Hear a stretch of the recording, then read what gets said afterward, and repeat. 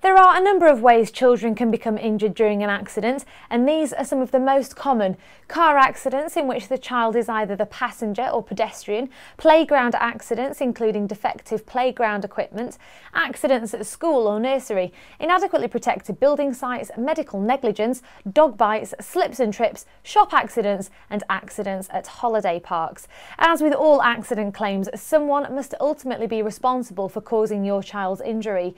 Should the injury be caused by defective play equipment or failing to protect a dangerous place, such as a building site, there's usually a valid claim to be made.